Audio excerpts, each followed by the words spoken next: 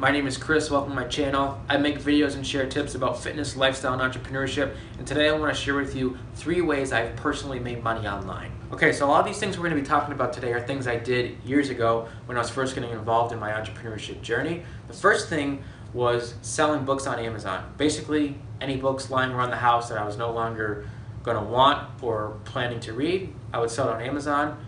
Great way to make some extra money. At the time, for me, it was more of a side hustle type thing, just making a few extra dollars here and there, which can obviously be helpful. Can you make a full-time income from it? It's not something I personally tried to do, but I'm sure there's people out there who have done it. It's definitely going to take a lot of work. But one thing I want to point out is, let's say you have a business idea, but you need the funds to be able to start it up.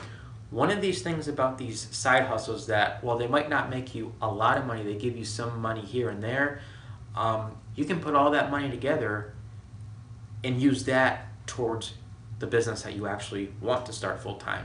So even if you're only making, say, 60 bucks a week or whatever, over time, that money can be beneficial towards the larger thing that you want to do. You know, and this isn't the case for all side hustles. Sometimes a side hustle can turn into a full-time income source. The second thing I did, and this is the same situation as the Amazon thing, just making some extra money here and there, was I was writing articles for a fitness website. Fitness is my passion. It's something we talk about on this channel. I happened to meet somebody on an online fitness forum, and they said they had a website, and I told them that I can write.